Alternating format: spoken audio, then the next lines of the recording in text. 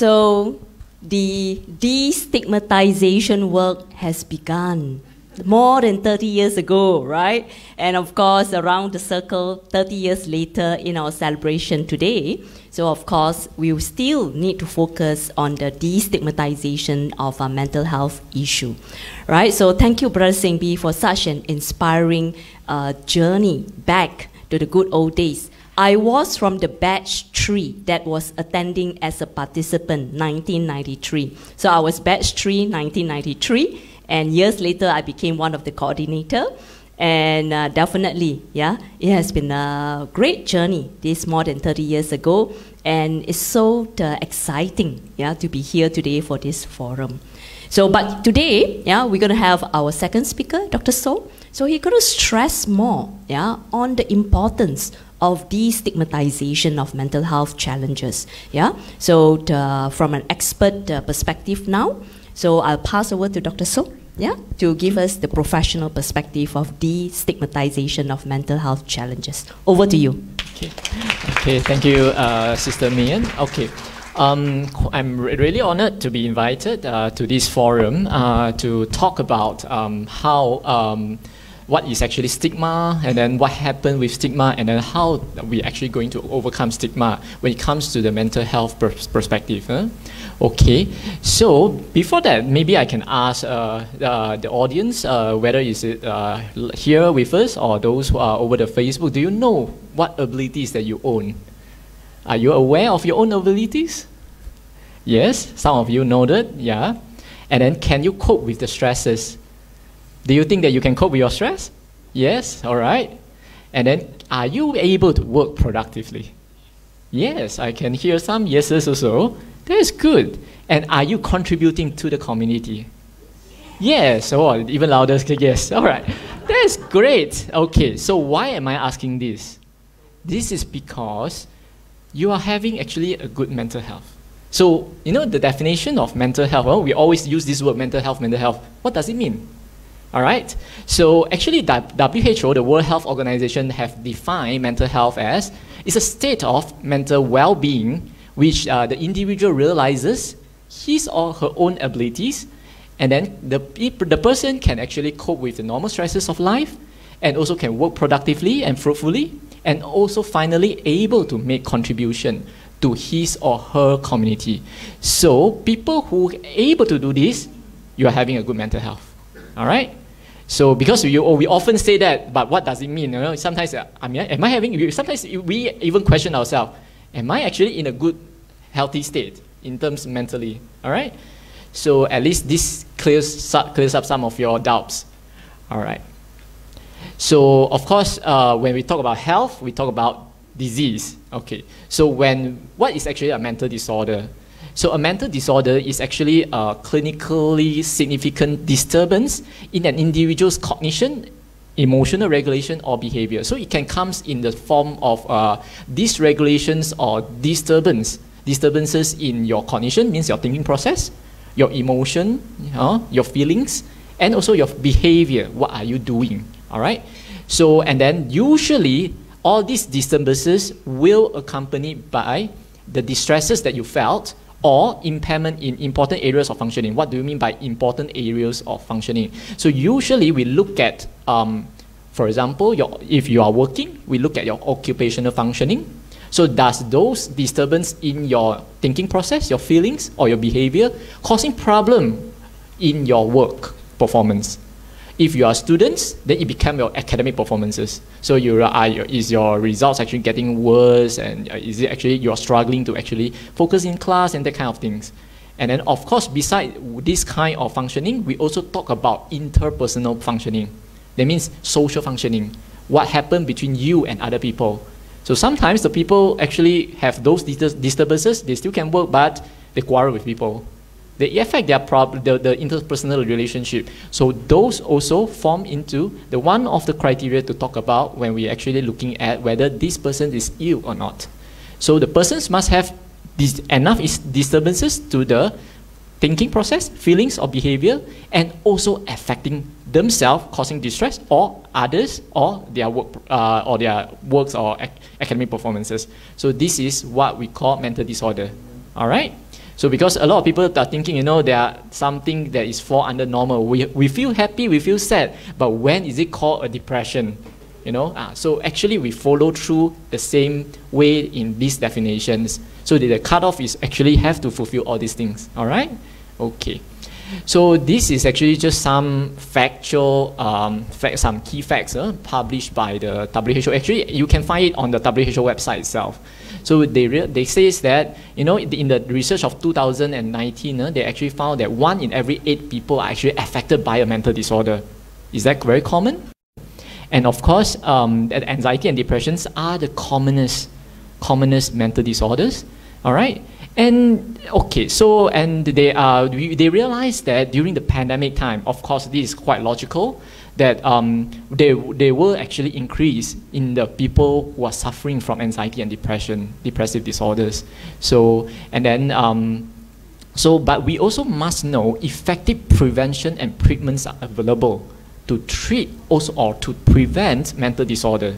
So these are actually need to be educated to people so that we understand. All right. So it's not untreatable. It's not like a myth or no treatment at all. Or people who are suffering from mental illness will forever be ill, will forever be handicapped or disabled. You know, no. Actually, effective treatments are available. All right. So most people with the mental disorders actually do not have access to effective care, you know. So especially sometimes people are from rural areas or they don't know where to seek help. So that is why this forum is put up to actually kind of like give some perspective and some educations to people, to increase awareness of it. All right, and many people also experience stigma, discriminations, and violation of human rights when it comes to the mental disorder perspective. All right. So okay, so here I actually put up some slides of a brief history of psychiatry in order for us to understand why stigma came up and with regards to mental disorder or mental health issue. Okay, so of course in the ancient times we always say, you know, we always say that our intellects and emotions are in the heart. You know, in terms of like even from your literatures, from your different from different cultures, we always say follow your heart. But we are actually talking about follow your own emotion, your feelings. You know, so we always say that it's in the heart. But actually later we learn that it's actually in the brain. You know, when the science developed. In the classical Greek medicines, they actually conceptualize the mental and physical well-being and dysfunctions as being is actually they are talking about the balance between the humors, black bile, yellow bile, blood and phlegm, these kind of terms they used to use. Some of them actually, like the black bile they're talking about, is actually the term they use is actually melancholia. And melancholia nowadays we are actually still using in terms of depressions. We are talking about depression. All right. So those were the understandings. However, in the late 90s and early 20th centuries, and then you know, the physical diseases, the medicine started to develop. So they identified, oh, people get cold or flu because of infections. You know, they realized something is there. Last time we thought there's not there. You know, we can't see the virus. We don't know that bacteria existed, but later on, they realized that, yeah, we actually finally found why are we getting sick? Why are we getting infection? So now, same thing happens to psychiatry, mental disorders. Want to find out what happened, why we get mental illness, all right? So, and then after that, but that time, people actually don't understand, you know, in 1930s, some people even actually promoted they should sterilize people with mental illness. You see how bad the stigma was back then, all right?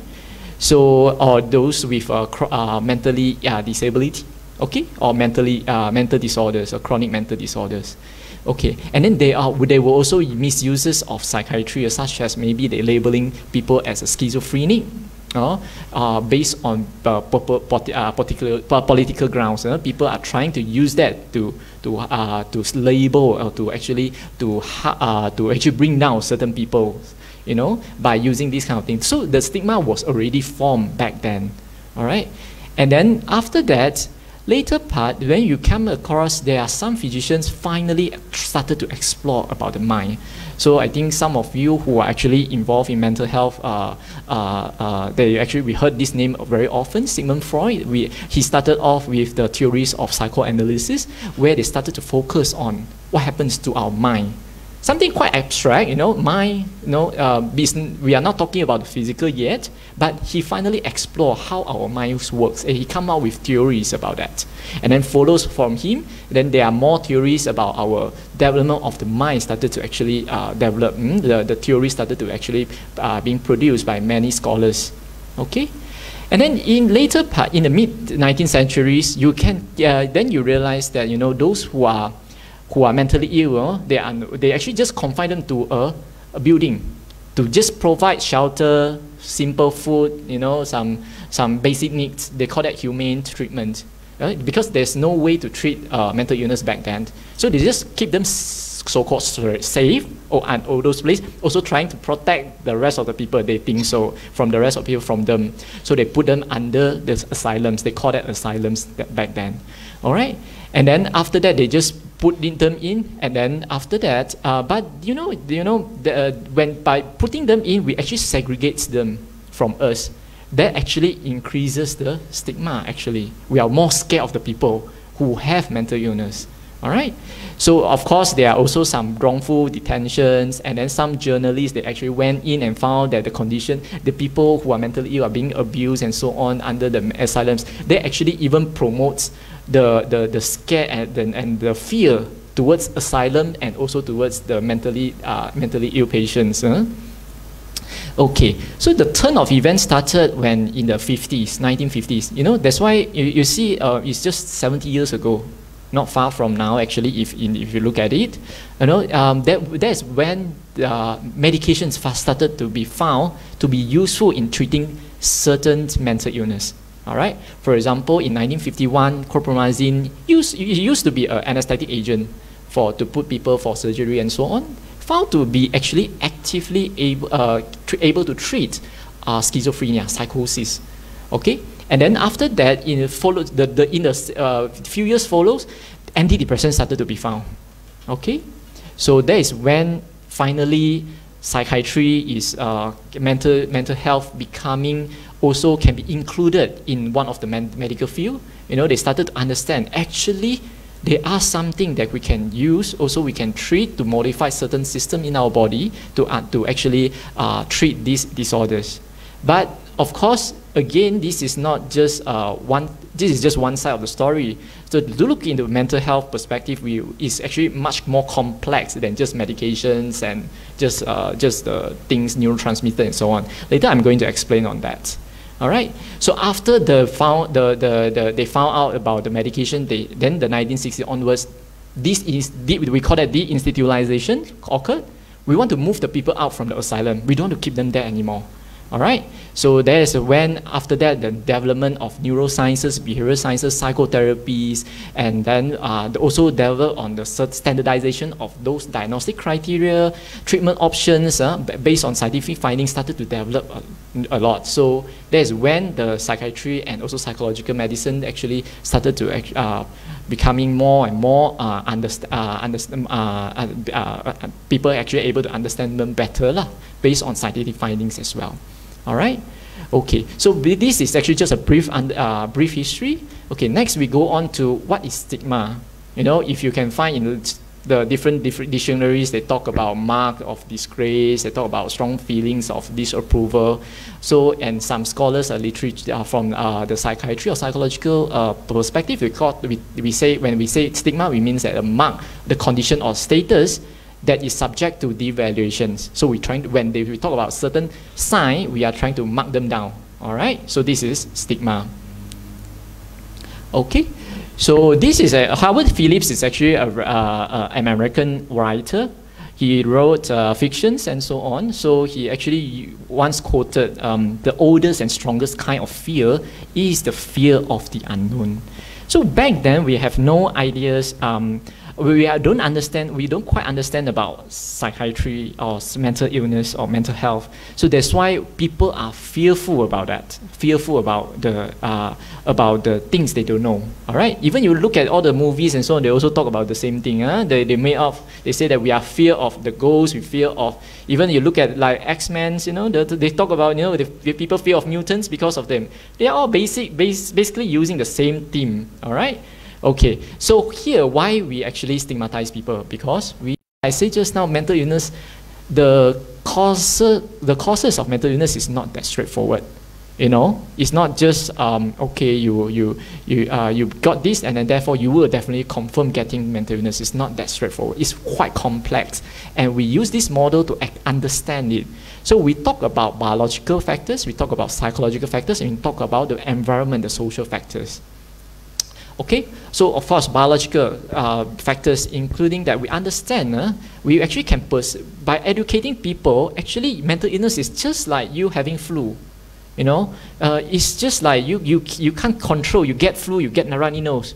So same people who are actually feeling depressed and so on, you cannot say, you don't think about it, it's because you think negatively. You know, but depressed people will think like that. All right, so it's actually how we are going to actually, we can't actually tell people, you are having flu, please stop your runny nose. We can't say that. So same thing, you people who are having depressions, they can't sleep well, they cannot have the motivation, they don't have the energy, you cannot say, no, you should do it, you just do it. You know, yeah, I know initially sometimes we also advise people try their best to do, but the symptoms is part of the symptoms. You can't just ask them to stop having the symptoms just miraculously like that. All right? So by understanding the biological aspect also can help us to reduce the stigma. And we also looking into genetic risk. But of course, the genetic risk here is actually not like your thalassemia. You have a thalassemia in your parents, and then the children will also get it very direct. Here, increases the risk. So let's say parents or siblings having mental illness can increase the risk. Okay, but that doesn't mean it's confirmed that you will get it. So that's why I say it's very complex. And then you look into the neurotransmitter dysfunction. That's why medication works, because they actually alter the neurotransmitters functioning, all right, in the brain, and hence helping the patients to recover. And then you look into also the pathological changes of the brain. All right, actually we get more and more new development of new technologies, new scans, and we can actually understand. Actually, there are changes in the brain. You know, last time when I was younger, when I was in primary school, I read about articles saying that people stigmatize seizure patients, people with epilepsy. You know, back then, I realized that nowadays hardly people stigmatize them, because they realize that, oh, epilepsy is because the electrical charges of the brain is having issue. So they understand, oh, now you found the medical reason for that, then they're less stigmatizing them. So same thing, but in mental illness, we're also actually moving towards that. Okay? So of course, we look into also psychological, and you see, let's say about genetic risk, they are all coming from the same parents. Why certain children get it, certain children not getting it? Okay? So we look into the person's temperament, personality, how they cope, what is their resilience, you know. That's why I think those who are underwent those counseling courses, and they actually improve their resilience, their understanding about themselves psychologically, and also improve their coping skills. Therefore, it actually prevents or reduces your risk, okay? And also we can also look into the defense mechanisms of the person. Okay, then next we look at the environment, okay? So the support system, the upbringing of the person, the parenting styles, and also how they interact with others. So this also can have impact on the person's mental health. Okay, so there are other efforts that can be used to tackle stigma of mental illness. We talk about renaming of diseases. You might find it sound funny, you know, but it works. It works. Okay, I can give you one very striking example. Do you know that last time, it is a proper medical term to call somebody idiot? It's a diagnosis, Yeah, idiot is a profound mental, intellectual disability. However, people keep using, they stigmatize, that's why we call that. They keep using it to scold people. So they change the name. No more idiot, moron, imbecile. We change to mild, moderate, severe mental retardation. But people started to call people retarded. You are retarded, you know? So they changed again. They changed to intellectual disability. But they realized, no, nowadays people say they are disabled. Okay, so finally, actually, the latest terms the latest term they now just changed recently. In the past, based on the WHO classification and also the American Psychiatric Association classification, they actually put that as intellectual developmental disorder. They change it into a way, all right? So same thing with schizophrenia also, you know, some people use that. In Japan, they actually changed the name. I realized that in some of the media by the Taiwan, they also changed the name of schizophrenia in terms of the Chinese name, the Mandarin name of it. They changed it already so that to talk about, rather than saying that it's a split of your mind, you know, it's very stigmatizing, then they change it to actually it's a disorder of cognitions and perception. There you see how they change the name of it, lets you understand the disease better. Okay, so of course, public awareness and education is one of the steps. Like this forum itself is very good to educate people to be aware of mental health issues so that we can actually reduce the stigma.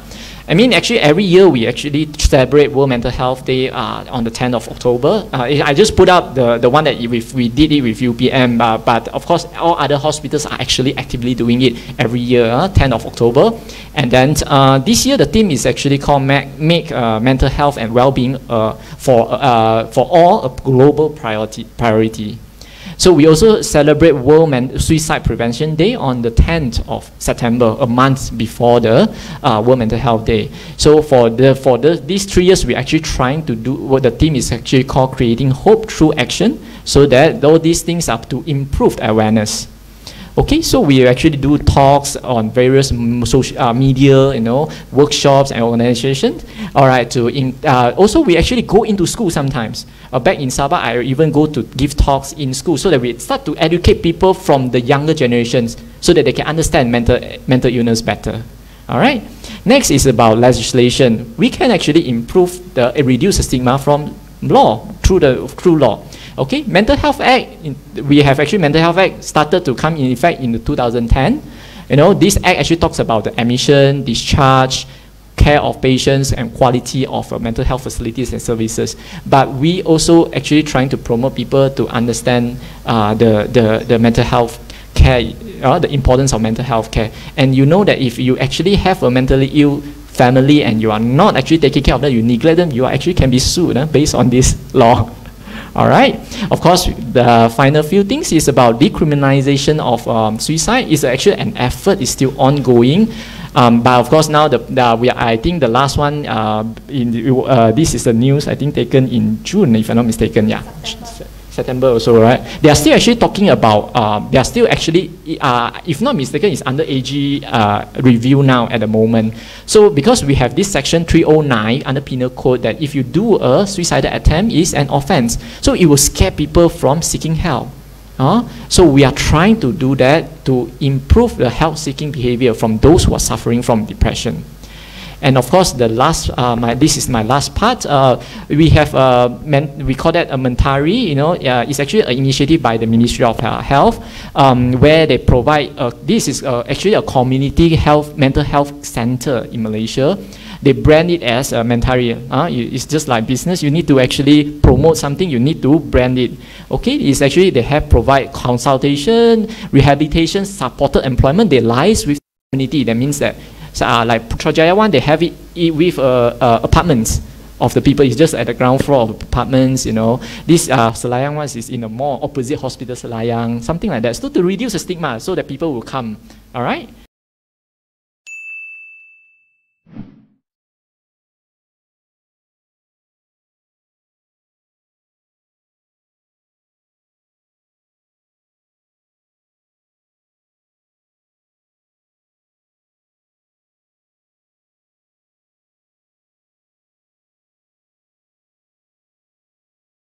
They actually put that as intellectual developmental disorder.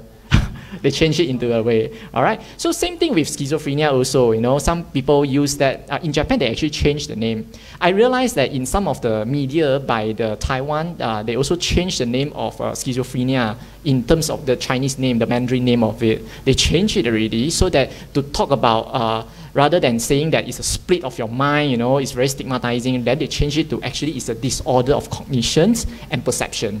Then you see how they change the name of it, lets you understand the disease better. Okay, so of course,